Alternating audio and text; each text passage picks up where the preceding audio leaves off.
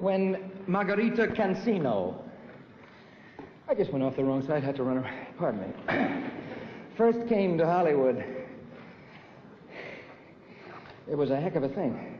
An agent described her as neither short nor tall, but more like 115 pounds of warm smoke.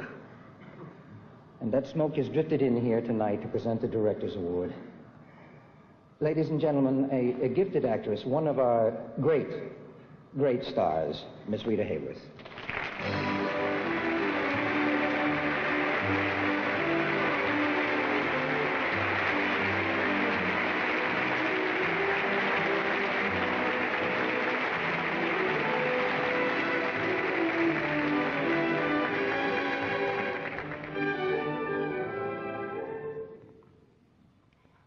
Thank you. Those nominated for Best Achievement in Directing are Elia Kazan for America, America, Otto Preminger for The Cardinal, Federico Fellini for Federico Fellini's 8½, Martin Ritt for HUD, Tony Richards for Tom Jones. Thank you. And here's the winner.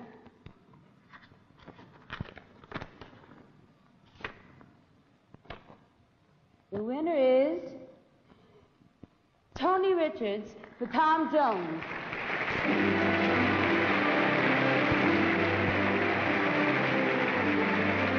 Accepting for Tony Richardson, Dame Edith Evans.